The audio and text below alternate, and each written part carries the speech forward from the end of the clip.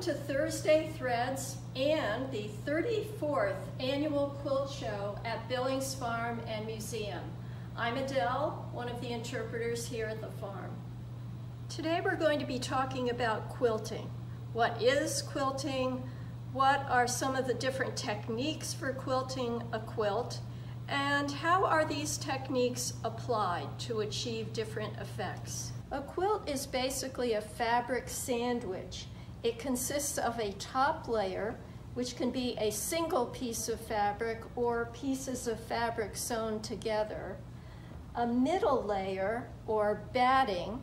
Today most batting is made of polyester, cotton, or wool, and a bottom layer or a back.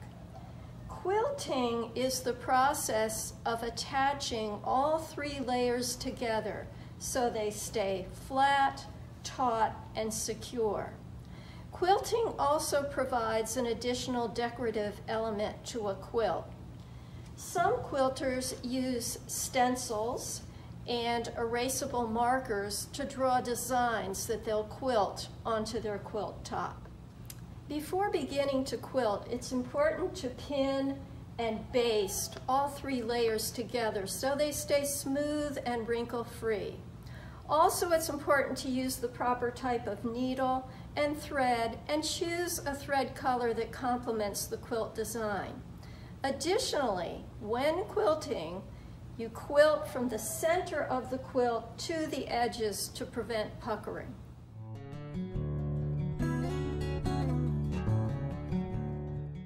The most basic and beginner-friendly quilting technique is hand tying. Hand tying is suitable for whole cloth or piece quilts, quilts with no batting, and quilts with extra thick batting. Embroidery floss, crochet thread, and yarn all work well for hand tying. In hand tying, the needle should go straight down through all three layers of fabric, leave about a 2-inch tail, then come up through all three layers of fabric, no more than a 1/4 inch to a 1/2 inch away from your first insertion point. Bring that up. Again, leave about a 2-inch tail. I'm going to snip off the end here. And then you want to tie a square knot. So that's looking from my angle left over right, and pull it right over left.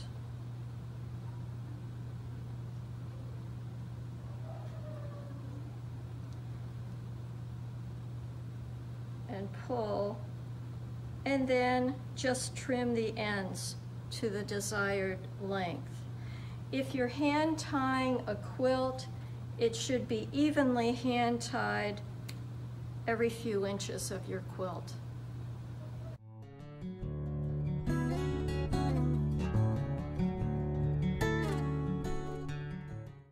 Hand quilting is probably the technique most people think of when it comes to quilting a quilt. In the early 19th century and even before, young girls learned how to stitch as soon as they could hold a needle. Quilting was something they do throughout their lives. Quilting bees were multi-generational social events and a productive way to finish a quilt.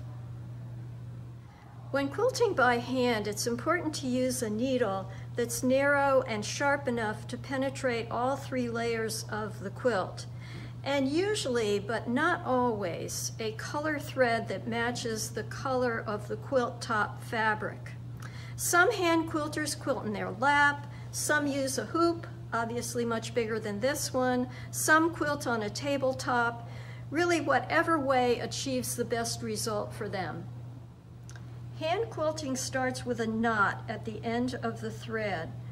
The needle is inserted about a 1/2 inch from where you want to start quilting, and it's inserted only through the top fabric and the batting, so it doesn't go through the back.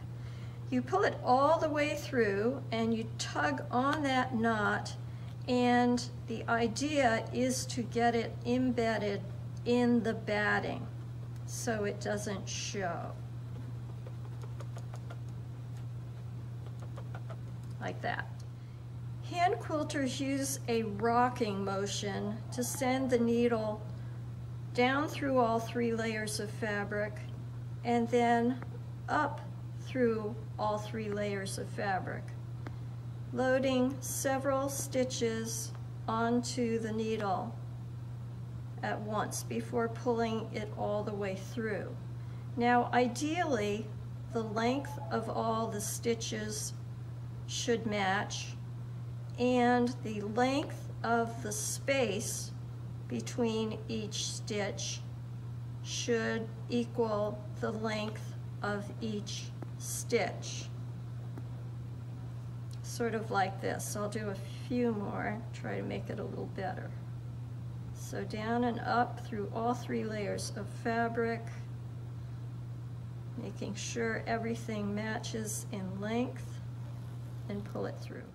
Ideally, the stitching on the front of the quilt or the top of the quilt should look the same as the stitching on the back. Hand quilting takes patience, practice, and a lot of time, depending on the complexity of the quilt pattern and the size of the quilt.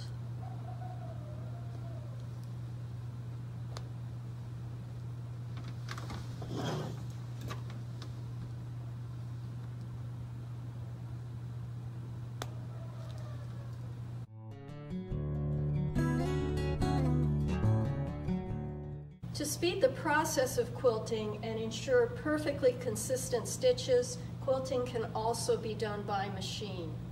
A special walking foot can be attached to a home sewing machine to quilt straight lines.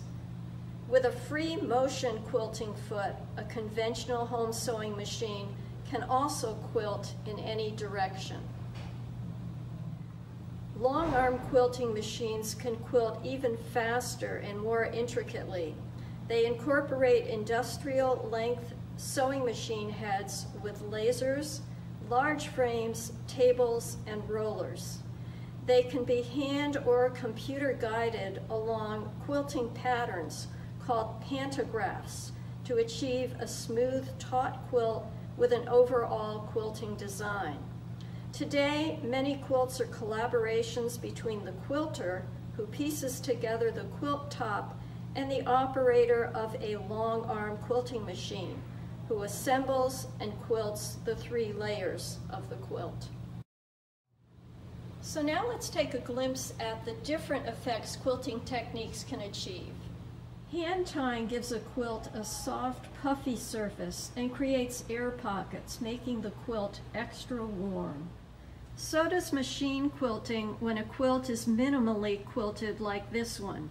Quilting in the seams of the piece top is called stitch in the ditch. The very dense machine quilting in the background of each appliqued bouquet on this quilt almost serves as wallpaper to make the flowers and vases pop.